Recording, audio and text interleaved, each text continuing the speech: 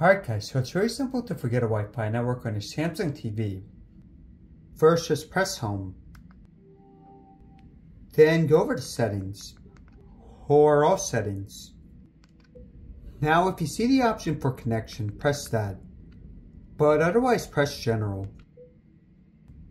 Then go to network.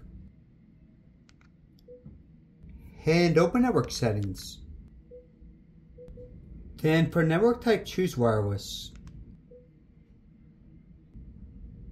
Now it's going to search for the Wi-Fi.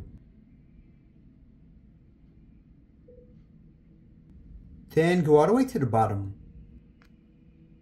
And select Manage Saved Networks. Now keep in mind guys, is to remove the Wi-Fi password from your Samsung TV. So if you're good with that, just check off. Then press delete. Then go and press close. So now if you go back to the Wi-Fi network, it'll ask for your password. Alright guys, thanks for watching. Hope this helped out.